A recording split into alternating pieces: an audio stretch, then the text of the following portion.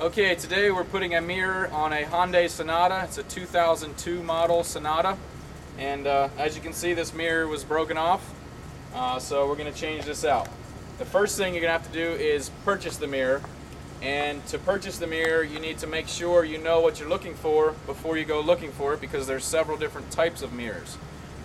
This particular mirror here comes three different ways. It can come with heat, without heat, and it can have a tinting glass type feature. So you may not know how to tell if you have a heated mirror or not, so there's a couple ways to tell. First of all, the easiest way to tell is right on the glass itself. It may have a little vent symbol.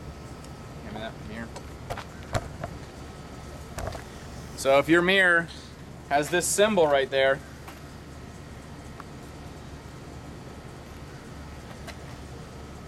that's a vent symbol. That means it's heated. And heated basically is another word for defrost.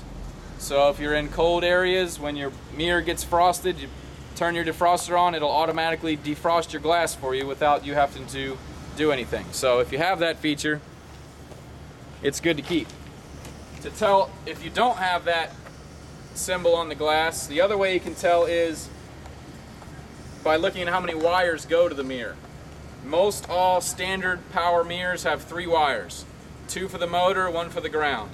If you have 5 wires, then you most likely have another feature, and the most common feature is heat.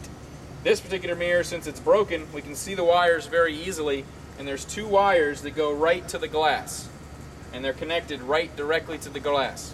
That's a heater. So this particular customer's car, we got them a power heated mirror.